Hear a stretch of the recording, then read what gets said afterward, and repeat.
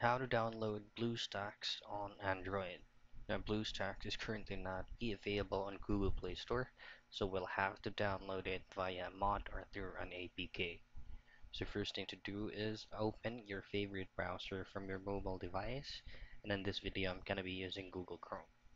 Now in your search bar, just simply type in BlueStacks APK. You will be provided with a multiple options right here, but we will be choosing on the one that is providing us an emulator from the PC. So choose on the first result right here. And as you can see, all you have to do is just scroll down and you should be able to see the following guides or the step-by-step process on how you can download this.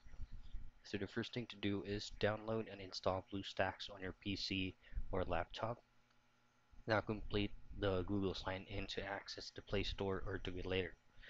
Now, third thing to do is look for download APK in the search bar at the top right corner.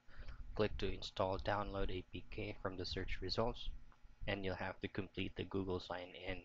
If you skip steps 2, then just complete the Google sign in. To install the downloaded APK, just click download APK icon on the home screen to start playing, and it will automatically be redirected from your Android phone. So that's it. That's how you download BlueStacks on Android.